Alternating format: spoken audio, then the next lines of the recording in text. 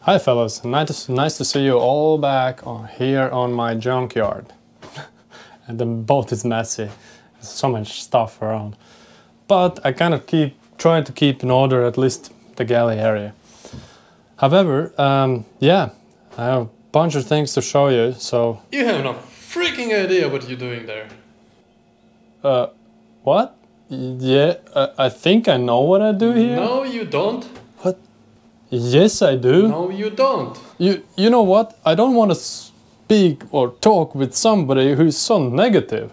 What the? Who is negative? hell, Me? bro? I'm just realist. Oh, okay. That's it. That's it. That's it. Wait. I'm gonna remove you. Okay. Go somewhere else. That's Maybe it. you know something about the boats. Maybe you know how to build it. But you still are that nice. What? No, removing me. Oh, Yes, I don't know, and that's the whole point of this. I do, and we all learn. Well, I install my shunt, which will give me the measurements of the battery. So I can see how much I spend, how much I have in the batteries, and stuff on. This one is with Bluetooth, so basically I don't need the monitor, but what I do need is my phone and download the app. Here I can see it's 100% right now. If I go to the settings of battery, I know you can't see here because the GoPro is pretty bad in focusing on the screens and stuff. But yeah, I have to synchronize when I know that the battery is full, and then it's gonna show me the correct voltages and capacity of the battery.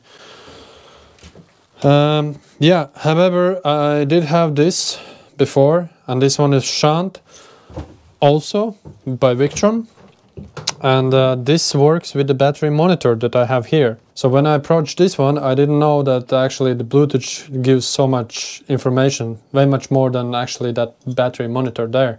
I installed this one and I found out that it doesn't work. So my battery monitor actually is not showing anything at all. I'm like, what the hell is wrong? I connect everything as it's written in drawings. So what I found out is that I accidentally touched the plus with the minus. Here is the small digit here, and I touch it, and I think that's actually break up the microscheme, or something is breaked up, or something is broken. That would be the correct word. So yep, and then I decide, okay, I'm gonna go up and look for Bluetooth, with the Bluetooth version. And with the Bluetooth they don't have that option where you can place like the battery monitor. Not this kind of battery monitor that I have here. However, there is an option that you can place a battery monitor that actually is like with a touch and screen.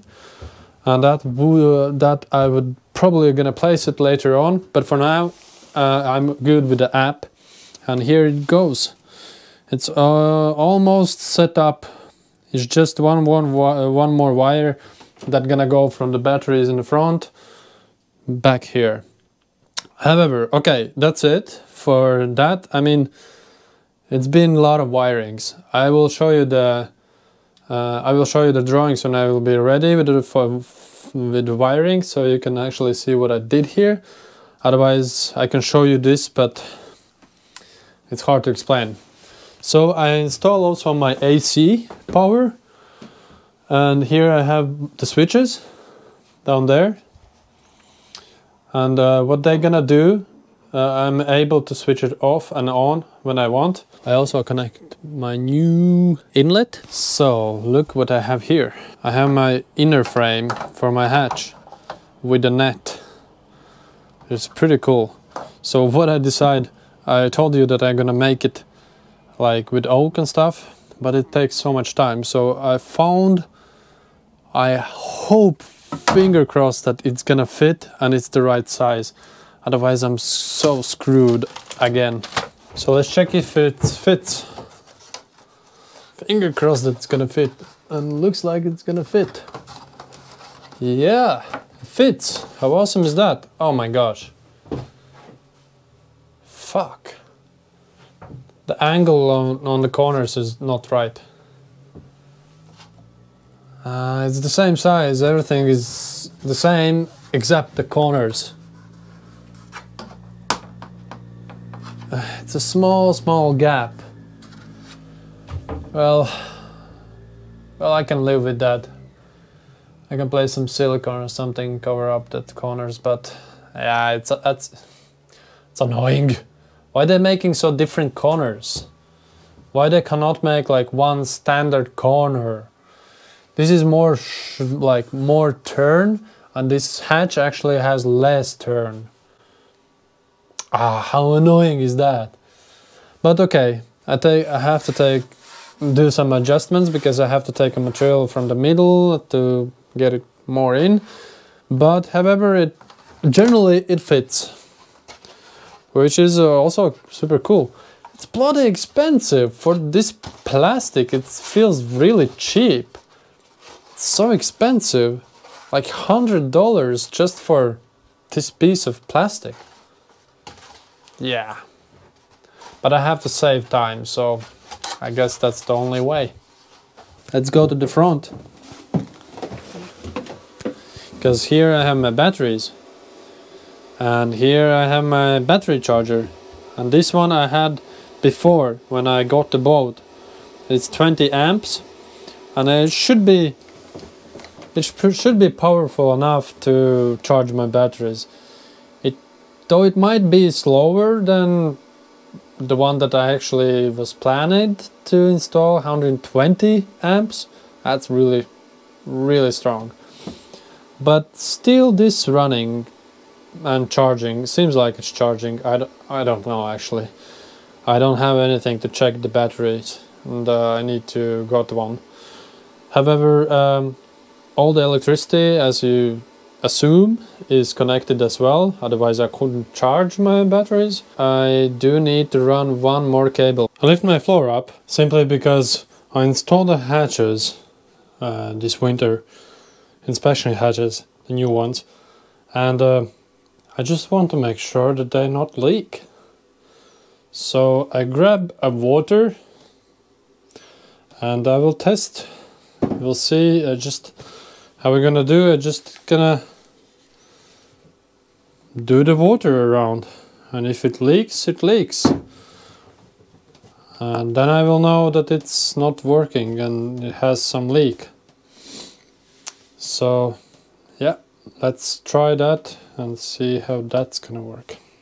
So good that I did that, because I found out that this hatch leaks, this hatch leaks in one side, that hatch leaks, so 3 hatches leaks.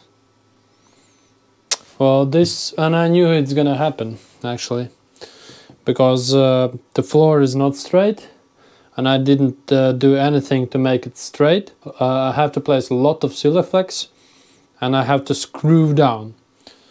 Unfortunately, I didn't screw down this hatch, and I didn't screw down this hatch in this corner where it actually leaks, and also I didn't have anywhere else to screw down this one, and that's the reason also why it leaks. It's kind of the same reason over there. Actually, I screw everywhere there, so it's a little bit strange why it leaks there. However, I have to solve this problem before I close down and do anything else, because basically all the pipes is connected and I need to place the water in the water tank and test the system out. This, if it leaks from top, it will leak from under coming up, and everything will be with the water.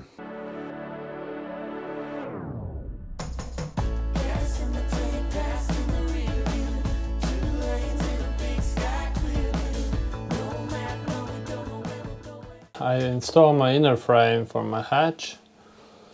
However, this net for insects, it kind of, yes, I can close it, but it's pretty hard to actually manage it on place. Simply, it's kind of stay on these 2 locks, but not here, because my roof is crooked. so it's not straight, which means this hatch is supposed to, this inner frame is measured as it would be straight, but well, in my case it's not. This net kind of will protect some insects maybe, but yeah, if I could push this one harder, I could close it down completely. There is like a small gap where the insects can get in. Other than that, actually it turned out really good.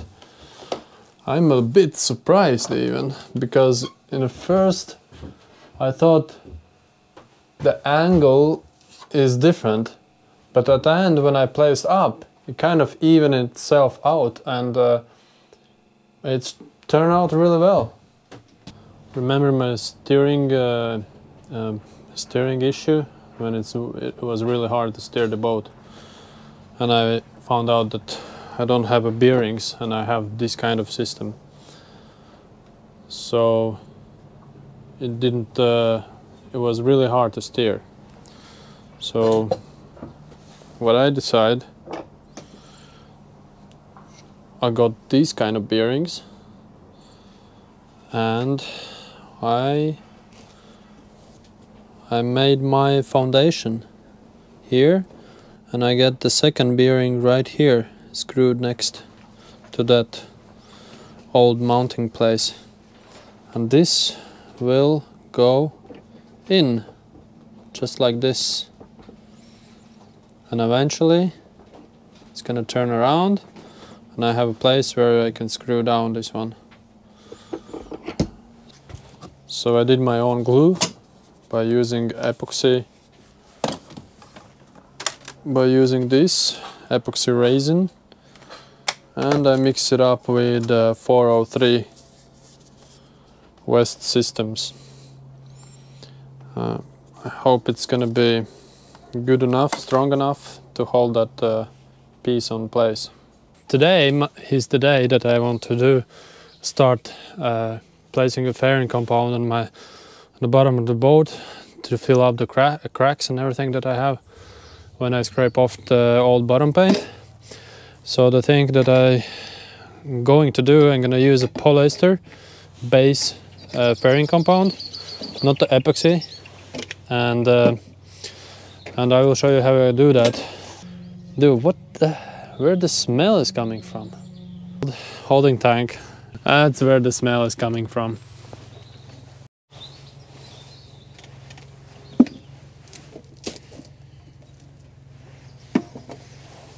Oh, this smells pretty bad. We will open this one. Oh yeah, it starts to open up. Ooh, this is like cocaine. Yep, a little bit bigger. Let's mix it up. Yep. Am I rushing? No way. Do I know what I'm doing here?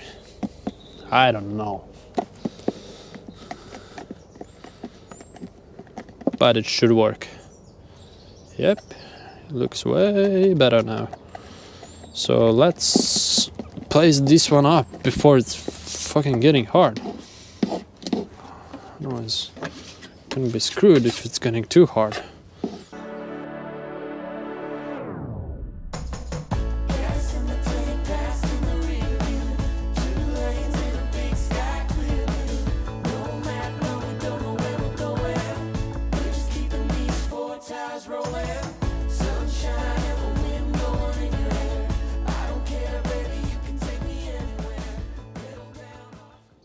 There's actually more and more people using epoxy instead of polyester. And I think the reason for that is because they think that epoxy is better. Oh, from most cases it is better. I think it's more like what product you like more and what product you've been working before. And you kind of get used to one product that you work and you really don't want to change it. I think that's for me. I start working with polyester and I just kind of stick with polyester. I like it. It's easy to sand, it's easy to work, and for me generally it just works better. However, there is people who has a different opinion, and most of them, and most I think coming from USA, maybe UK, and but here more in Sweden I actually realized that people more and more often they use epoxy in lately years, but before it's just polyester all the time. And I'm generally like the polyester. I can't find nothing bad with it. Well, of course the Kelkot. The Kelkot is another thing that people don't want to kind of do anymore. They use epoxy instead, and they think that the epoxy is gonna protect more. And it's kind of right and not, because they both kind of do the same job. The purpose for the both is the same. The epoxy protects the boat from moist and getting the water in the fiber, and the Kelkot does the same. I mean, the Kelkot been in the boats for so many years, and the boats were sailing around the world. It wasn't any problem. Oh, so guys, it's such a wonderful weather outside. It's raining, and it's supposed to rain for at least 2 days more, and still minus in the morning, during the nights actually. It's really cold, and during the days it's not better. It's still +2, +3 degrees outside. I don't remember the May as cold as it is right now. However, I have to end up this week's episode right here, because otherwise I'm not gonna be able to upload this week's episode. So... Hey weirdo! What?